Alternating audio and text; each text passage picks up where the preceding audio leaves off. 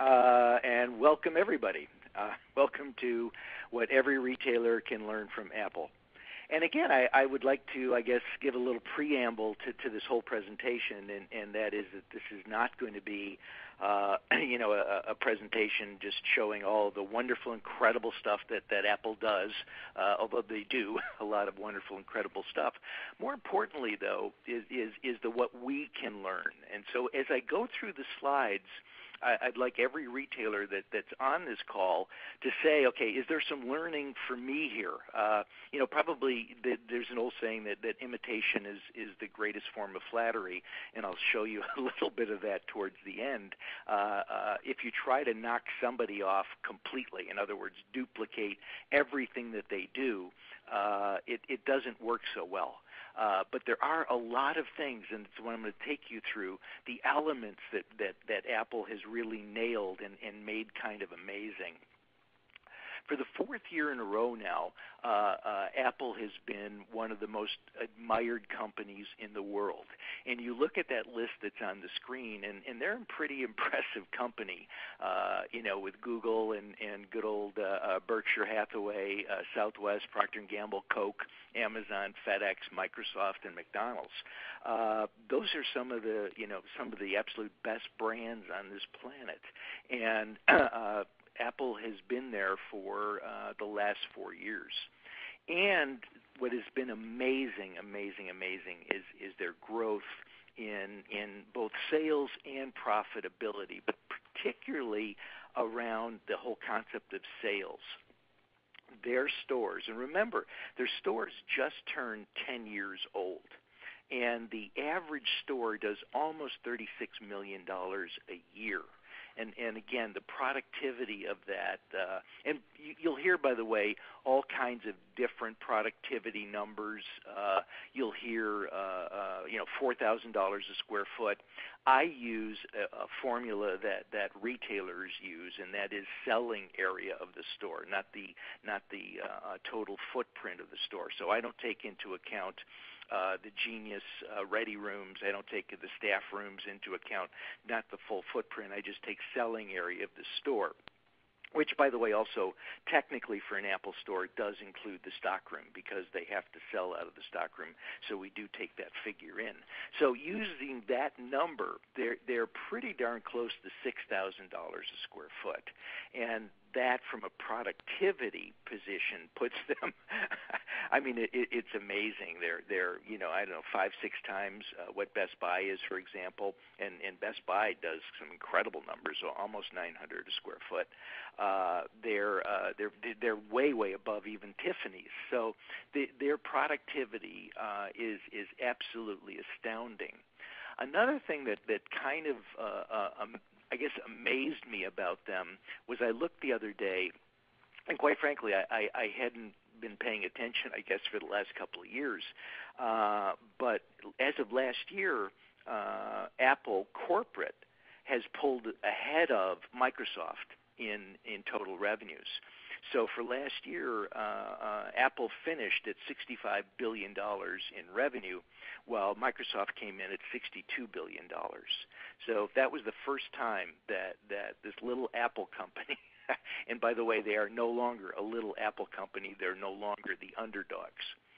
And even around, yes, Microsoft still controls 90% of the desktop software, but what I think they're looking over their shoulder at now is the incredible growth of the Apple software platform.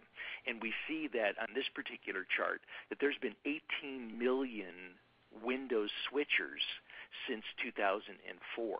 And by the way, so in 2004, there were actually 18 million Mac software users. Now, adding on 18 million Windows switchers, it is absolutely amazing the growth of the software platform. So why are we here? How do these guys do it? How have they done, particularly in retail, how have they grown so incredibly fast and done so incredibly well? Well, first and foremost, going back to what we call the 6 rights of retail, the right product, and we'll talk about that because there's some interesting things that you may not be aware of about their product that we'll talk about in a minute, in the right place, and we'll definitely talk about that, at the right time, at the right price, in the right quantity, and with the right level of service. Believe me, they absolutely nail every one of those rights. And they do it, again, by and we'll see this in a minute, exactly how they do it. They simplify the product offering. When you think about it, and that's the other thing I guess I'm going to be challenging you about in a few minutes, is to think about your SKU productivity, how many SKUs you are carrying in inventory. Too many stores today, my belief, are offering way too much choice. And we'll see it's one of the brilliant components of Apple is that they really narrow it down. They don't give you a lot of choice. And that therefore becomes incredibly easy for them to present their entire product line with a high degree of clarity. Also, the way they hire people, we'll look at some of their hiring practices. Clearly, the people in the store, the sales associates, are absolutely incredible. And by the way, it's not just Apple that does that. I mean, I have to give kudos to an awful lot of other retailers out there. Container Store, for example, have absolutely incredibly well-trained staff. Macy's is even getting better. A lot of retailers are doing better on training staff. But again, Apple is just absolutely astounding. They've got the right, what I call Kool-Aid mix. And we'll also see another component of what makes their retail work so well is their absolute, I guess again I would call it brilliance on finding the right location. And their location strategy, once again, is absolutely brilliant. And then on top of all that, just their layer of service, and, on top of just selecting and finding the right people, how they execute that in the store, the Genius Bar, which really was, my opinion, it was genius. And it really came out of, if you look back at the old stories and Ron Johnson really understanding when he asked, initially when he was designing this whole thing, he asked for customer service experiences. And he found from a lot of the people we're talking about great experiences they had in customer service were at hotels.